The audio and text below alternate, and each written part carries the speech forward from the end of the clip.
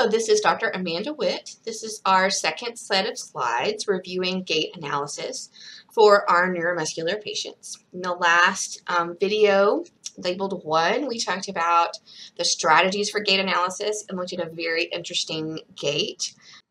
In this program, we'll review a little bit and then we'll focus on a different gait, but a very common gait to our patient population. So let's just review. Remember to scan, and if you have the patient, have them go back and forth a few times, as long as that's safe and they're not fatiguing, because it may take a few turns to really focus on what each joint is doing. So look at the hips first, and then the knees, and then scan down the ankles and really kind of focus, especially on a gait that is a little more complicated and has more going on. And remember, some gaits look altered. Forward flexion and some stiffness in gait can, of course, be painful. And remember, in neuromuscular disease, we do need to watch the back to see if they have any compensatory hyperlordosis of the spine. So this is a very sweet lady who comes to our muscular dystrophy clinic. She's got a good arm swing, good shoulder movement. Her hips, although she's got the sweater on, don't have a lot of movement to them. She holds it pretty stable. Sometimes you can fake a Trendelenburg or cover it up by moving your arms instead of your hips. Some people will alter that, but she's doing neither. You can tell really at the end there on the video that she's having some trouble picking those feet up. Her ankles are floppy. So she has a little bit of a heel strike, but it goes away very quickly. That was kind of flat-footed, flat foot, flat foot.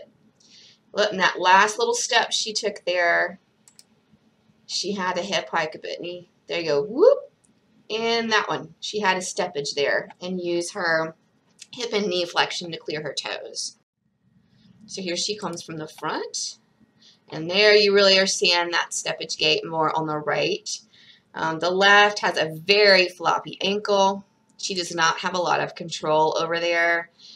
She tries to get a heel strike and it just goes flat so quickly. And so she has dorsiflexion on exam that is around 3+, 4-, but that's with pushing against somebody's hand. When you're actually walking, that eccentric contraction of the tibialis anterior when you move from heel strike to foot flat really strains the muscle. That's the contraction that requires the most energy, and that's really where you'll see that issue. She has this asymmetric weakness that's subtle. It's not dramatically asymmetric. She has a diagnosis of inclusion body myositis. She also has weakness that is proximal and in her quads. So she doesn't quite keep a straight line. She wanders back and forth a bit, and she does lose her balance easily because those ankle dorsiflexors are weak. She doesn't have a lot of control in her ankle, and it's easy for her to be off balance. She has a slap on one side and a steppage on the other. You can see that steppage is more prominent as she walks back and forth. Coming back, it's more prominent than going forward because she does fatigue. And so we have to watch length of walking with her, especially if we're in clinic. I tend to wait until the end, especially if it's a known patient, and have them walk for me as they're walking back and forth to go to the exit, and that way I'm not fatiguing their sit to stand, and I'm not having them go back and forth with ambulation too much and make them too tired to walk out in the parking lot to their car. You also have to think about what testing the patient can tolerate. So if you wanted a 6-minute walk test in a Duchenne child, for example, do you think they have the endurance to do that or not? Because we have had a fall due to that in a young child, actually.